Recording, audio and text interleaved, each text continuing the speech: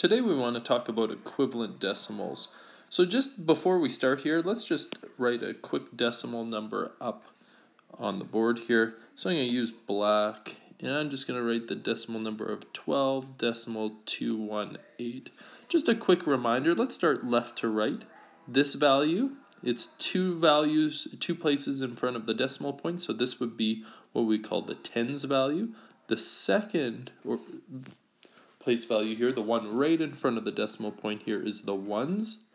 The one that is right after is called tenths. The next decimal place, so the second decimal place, is called hundredths.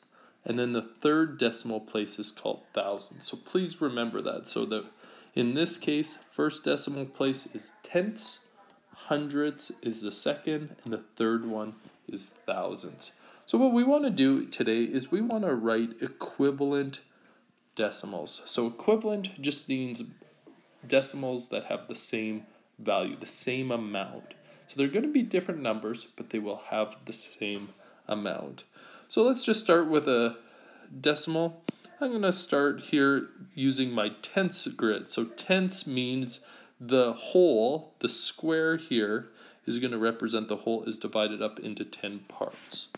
So what I'm going to do is I'm just going to color in two of these lines here. And I know I'm going to be outside the lines here a little bit. I'm going to just try my best to color in two. Alright, so I colored in 2 tenths. So just a reminder, when we're doing tenths, I have 2 tenths, so I have no holes. So I have no whole ones. And I have 2 tenths. So what I'm going to do is I'm going to write a 2 in the tenth spot. So this is actually how I would write 2 tenths. And that's what that picture is demonstrating. Let's say in this next picture, I do the exact same thing. I'm going to color in the same amount. So you can see before, we just colored in the first column. And the second column, I'm going to try and color this in as nice as I can. Well, how much do I have now? Well, things are a little bit different. In the first case, I had 2 out of 10 pieces, which would be 2 tenths. In this second case, I have, if I count the blocks, 1, 2, 3, 4, 5, 6, 7, 8, 9, 10. Oh, there's 10, and then I've got 2 groups of 10. So I actually have 20, and there's a total here. This is a hundredths chart, so I've got 20 out of 100. How would I write this as a decimal? I would write 20 in the hundredths spots. So here's my decimal place, hundredths spot, here's the tenths, here's the hundredths. So I'm going to put my last number, the 0, in the hundredths, and then the 2 in front. And so we've got the same amount. The only difference is our pieces are cut up into 100, so we'd actually write this decimal as 0.20. 20 in this place value is hundredths. Last thing we're going to do here, and you could probably take a guess how we're going to approach this. We're going to color in the exact same amount here. So here's that first column. Here's that second.